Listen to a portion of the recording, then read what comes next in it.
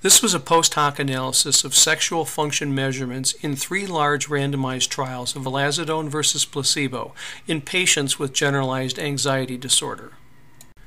We know that sexual dysfunction is commonly associated with major depressive disorder, but less is known about sexual dysfunction in generalized anxiety disorder. Although medications such as selective serotonin reuptake inhibitors, or SSRIs, may improve the core symptoms of depression and anxiety, they can also lead to unwanted sexual side effects. Vilazodone is an SSRI and 5-HT1A receptor partial agonist approved for the treatment of major depressive disorder in adults. The effects of Vilazodone on sexual functioning in depressed patients were similar to those of placebo.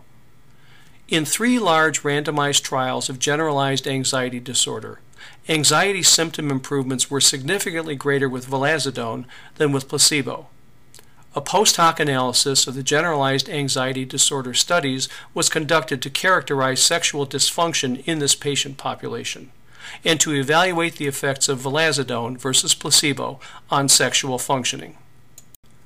The 3 randomized trials of Vilazodone versus placebo provided a large sample of patients with generalized anxiety disorder who were treated for 8 weeks. Sexual functioning was assessed in these trials using the validated and gender-specific Changes in Sexual Functioning Questionnaire, or CSFQ. In the pooled study population, demographics were similar between treatment groups.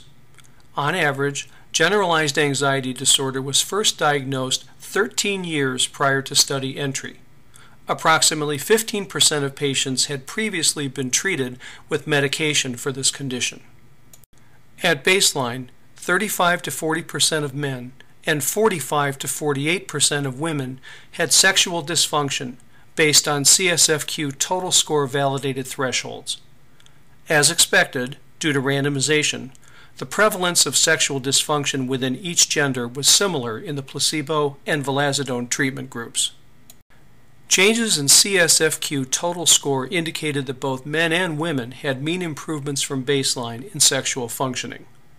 Differences between Vilazodone and placebo were not statistically significant. Results were similar comparing men older than 50 years versus younger men, and comparing women older than 50 years versus younger women. The incidence of self-reported adverse experiences was low in both men and women taking Vilazodone. In men treated with Vilazodone, the most common adverse experiences were erectile dysfunction and delayed ejaculation, each affecting approximately 2% of men. In conclusion, sexual dysfunction was common at baseline in both men and women with generalized anxiety disorder. Vilazodone and placebo had similar effects using a validated measure of sexual functioning in both women and men, indicating a limited adverse impact on sexual functioning with Vilazodone.